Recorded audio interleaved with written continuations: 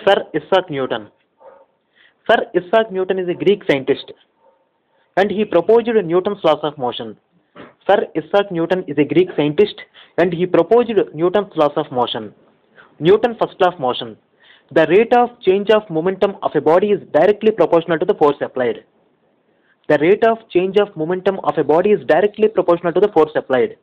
This is Newton's first law of motion. Newton's second law of motion. The acceleration of a body is parallel and directly proportional to the net force and inversely proportional to the mass.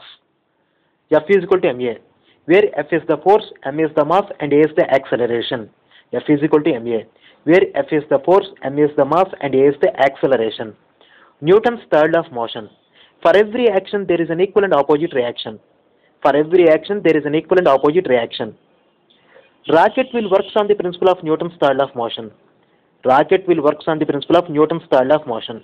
When rocket will go forwards, the burning fuel will come backwards. When rocket will go forwards, the burning fuel will come backwards. In this, rocket going forwards is action. In this, rocket going forwards is action.